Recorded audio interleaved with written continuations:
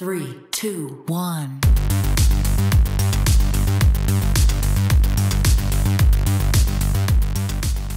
If one brand comes to mind when we think about dedication to the craft of developing mountain bikes to win races, it's Yeti Cycles. Since the inception of our beloved sport, Yeti has pioneered countless designs and innovations for their factory racers with the simple goal of being the fastest. A simple jot down memory lane sees names like Missy Giove, Miles Rockwell, John Tomac, Aaron Gwynn, and most recently Richie Rude, all piloting their Yeti bikes to championships. Well, now the legacy continues. As one of the few brands that has yet to dive into the e-bike market, it should come as no surprise that Yeti has not been sitting with idle hands behind closed doors. Always driven by the pursuit of winning races at the highest level, Yeti has introduced their all-new 160e e-mountain bike along with their all-new e-specific Sixfinity suspension design. Aimed at maximizing the added power, weight, and demands of an e-bike, the 160e is set to challenge our preconceived notions of how an e-bike should handle and track. Some might consider Yeti being off the back with the debut of their first e-mountain bike coming in 2021. However, Yeti spent the last 6 years developing the 160e. This long period of development gave Yeti the freedom to observe and choose specific qualities and technologies they wanted to include on the 160e. One of the biggest challenges Yeti had when developing the 160e was how to package the suspension linkage around the assist motor. And in doing this, making sure that the kinematics and geometry was maintained and built around 160 millimeters of rear wheel travel, as well as a 29-inch rear wheel. Working within these constraints is what led Yeti to the development of their e-exclusive Sixfinity suspension platform. Sixfinity uses a 6-bar linkage design with a lower link that switches directions as the suspension progresses through its travel. The motion of this lower link is very similar to the motion of Yeti's Switch Infinity technology found on their other bikes. The 6-bar design allows Yeti to fine-tune the wheel path for specific anti-squat and anti-rise values intended to complement the additional speed and weight from the motor and battery. The layout also provides a stiff and supportive chassis to manage the overall mass of the 160e. The magic of the Sixfinity design is definitely the lower switch link. As the suspension progresses through its travel, the switch link first rotates upward until it reaches an inflection point. Once past this point, the link switches directions and rotates downward until bottom out. During the initial upward rotation of the switch link, the 160e maintains a high anti-squat value for a smooth and supported pedaling platform. Once the link reaches its inflection point and begins rotating downward, anti-squat drops off in a progressive nature. This allows the suspension to be active and free from chain forces once deeper in the travel when you are typically not pedaling. Yeti intentionally lowered the anti-squat on the 160e because pedaling efficiency is not as important when you have the assistance of a motor. The added acceleration and pedaling speeds riders experience when seated on an e-bike warrant a more active suspension for improved traction. With traditional acoustic bikes, most riders spend time pedaling in their largest gears. With an e-bike, a greater range of gears are used when seated and pedaling. With only a 9% change in anti-squat across the entire cassette range at sag, the suspension remains consistent and supported regardless of gear choice. Lastly, Sixfinity maintains a high anti-squat value across a wider range of wheel travel as opposed to just at a single sag point. The idea here is that riders rarely remain at sag when pedaling, so anti-squat is better optimized around a broader range of travel for an efficient pedaling platform. So with Yeti lowering the anti-squat values really across the whole cassette as well as maintaining it throughout the whole wheel travel, the bike maintains great traction and it's super consistent when you're seated. It doesn't change depending on being in an easy pedaling gear versus a harder. I think that's a really good point because as anybody who's ridden an e-bike knows, you spend a lot more time in the middle part of the cassette. With the anti-squat being a little bit lower than, I would say, like acoustic bikes we typically ride as well as other e-bikes that are out there, the 160e does have a little bit more pedal bob. That kind of lost efficiency is made up for though with the assist of a motor. I don't think it's something that is so much so that it's a negative when you're pedaling. I would rather have more traction because I'm going to make up for it with the assistance of the motor. To help manage the added weight of the 160e, Yeti did tune anti-rise to only 65% at sag. This is a lower magnitude compared to their acoustic mountain bikes, but the goal here was to achieve a balance between traction and consistent geometry while under braking.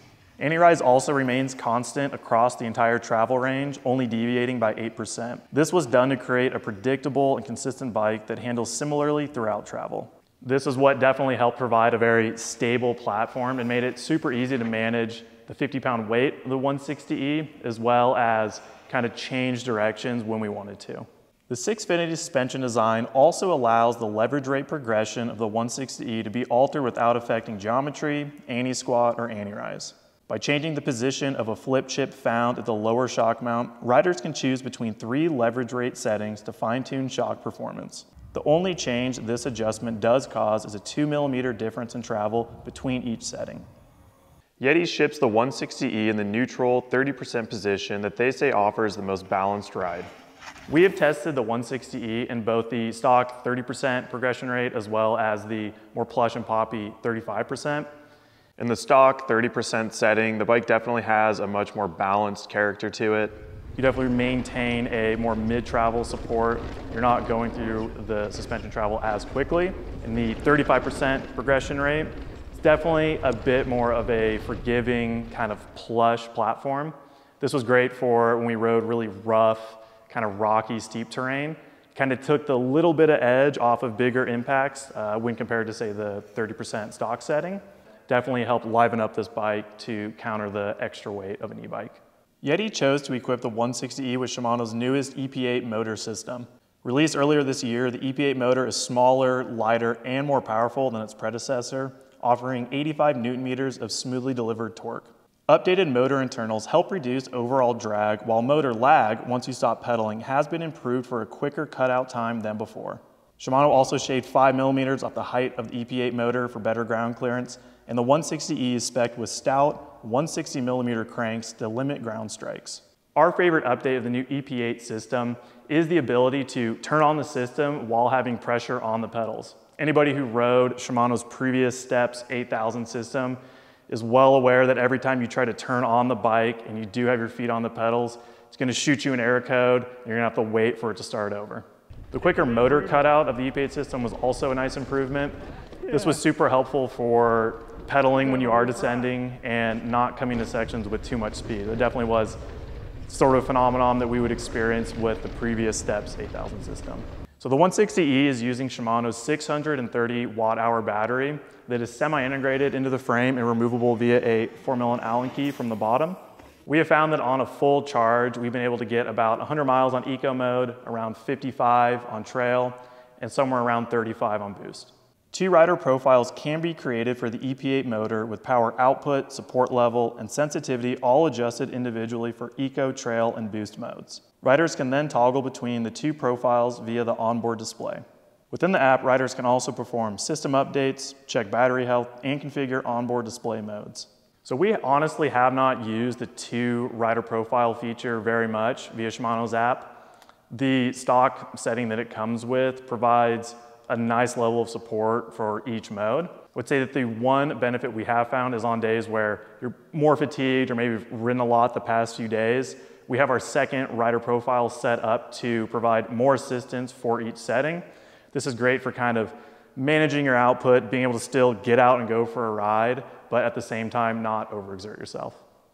Moving on to frame details, the 160E is an impressively thought out machine.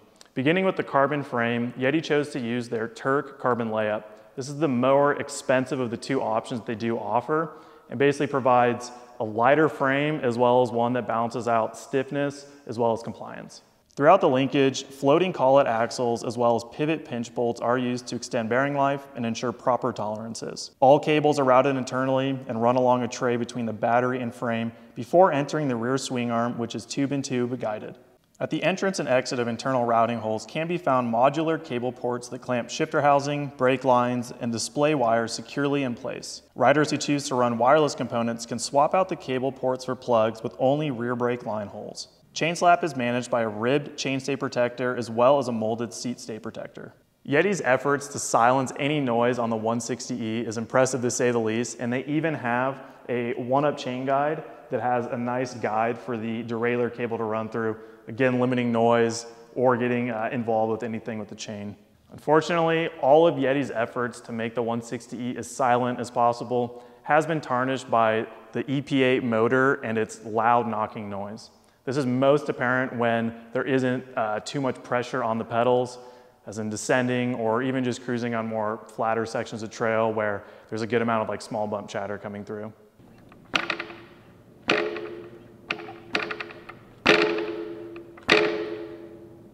Other frame details include an uninterrupted seat tube allowing for long travel dropper compatibility.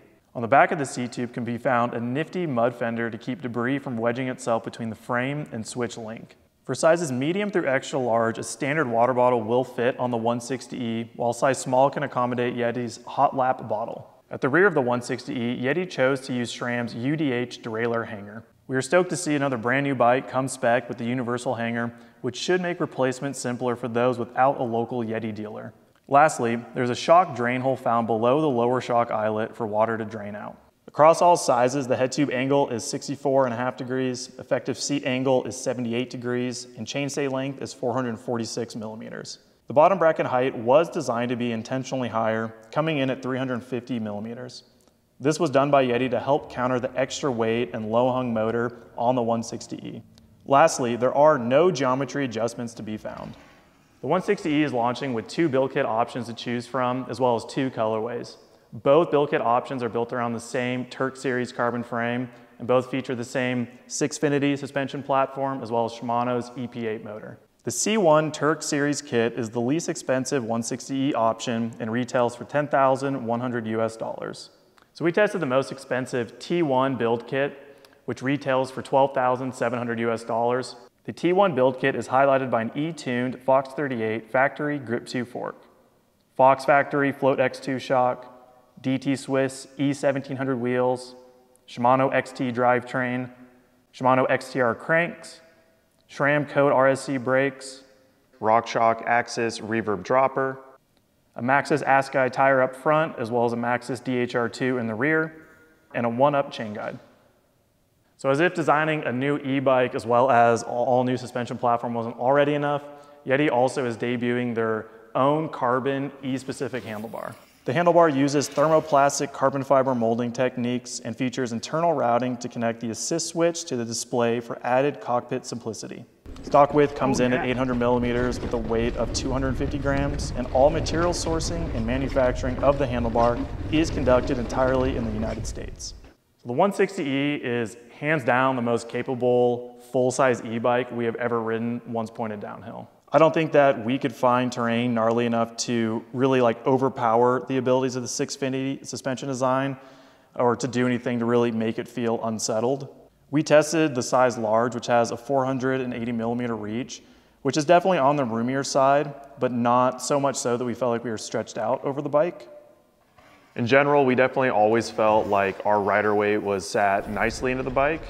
This helped keep us nice and planted for an improved stability as well as control. It gave us a nice position to kind of move within the bike for ease of cornering or changing lines.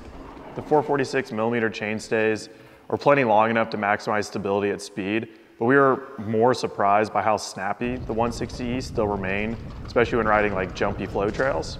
There's plenty of times where we forgot about how much bike we were piloting down the trail because of the fun we were having. So coming in at 50 pounds, the 160E is still a lot of bike to manage. It's by no means heavy for a full-size e-bike. That is part of the reason that we chose to ride the bike in the 35% progression rate. By having the bike set up, being a little bit more forgiving as well as poppy, made it much easier to maneuver, select line choice, and also just kind of created a more playful manner in the bike in general descending. So how does it climb? It's an e-bike and you have all this motor assist, but at the end of the day, you still have to spin the cranks to get to the top of the hill. We found that having a fairly steep 78-degree seat tube angle, effective seat tube angle, did wonders for keeping our body position nice and forward over the 160E when pedaling. We never ran into any issues with the front wheel starting to kind of lift on real steep inclines. And overall, the assist of Shimano's EP8 system provides more than enough power to take you to the top of basically any climb. Usually the deciding factor on a climb would be our abilities to pick good lines or keep our cadence up before the motor wasn't up to the task of laying down enough power or torque. The power leads in nice and smooth and really kept the bike from feeling twitchy in technical sections. And then lastly, just the range of the 630 watt-hour battery is phenomenal. You know, there are, of course, larger batteries out there, but they will come with a higher weight penalty. We feel that Yeti's choice for the battery size that they did choose was a good call. It kept the weight of the 160E manageable, but still gives riders a full-size e-bike capable of covering a ton of ground. Part spec wise, Yeti did an astounding job with the T1 build kit with really no weaknesses to pinpoint.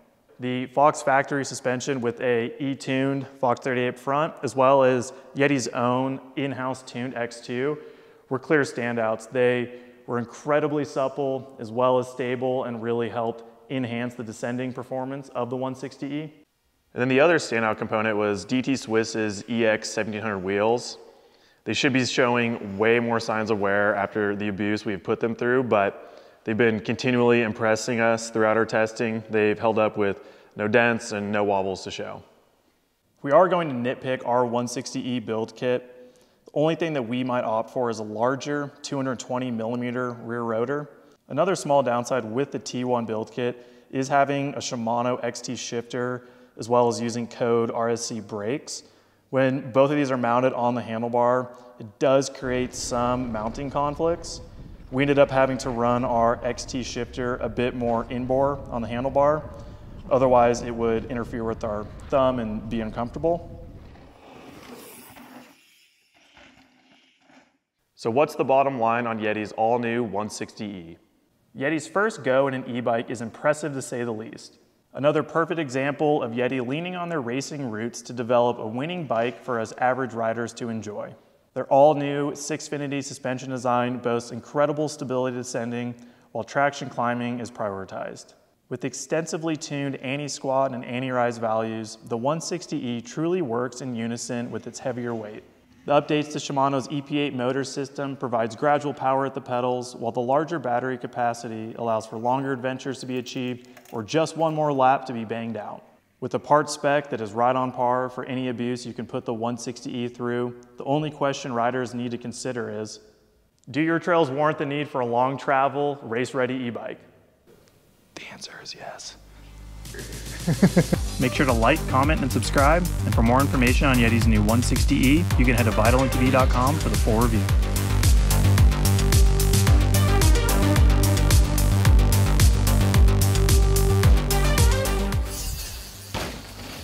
Good. Yeti's, dude, it's crazy. Bike's crazy.